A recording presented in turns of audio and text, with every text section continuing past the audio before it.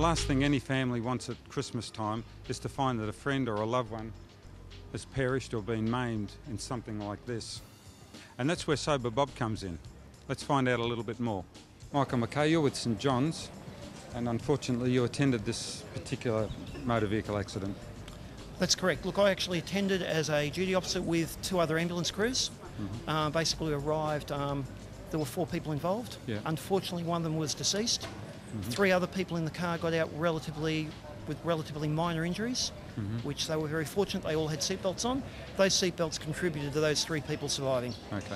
And Sober Bob is a terrific initiative. Absolutely brilliant initiative.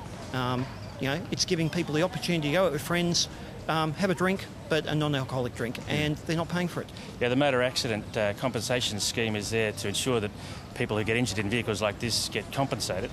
But overall, as a good community citizen, is very concerned about road safety. We're participating here with the government, with the fire brigade, police, and the St John's ambulance, all trying to work together to do something about the road toll in the territory at the moment.